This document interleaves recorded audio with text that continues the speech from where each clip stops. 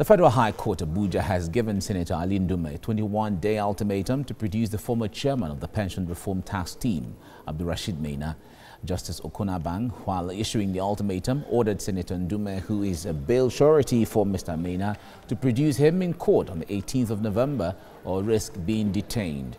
Counsel to the EFCC urged the court to order Senator Ndume to pay the 500 million naira bail sum backing the bail bond he entered to secure the bail granted to Mr. Maina.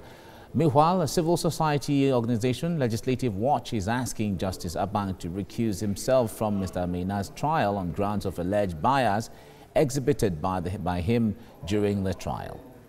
Justice Abang of the Federal High Court has just asked that Senator Ndume should produce Maina within 21 days as a surety. And that's one of the reasons why we called for this press conference.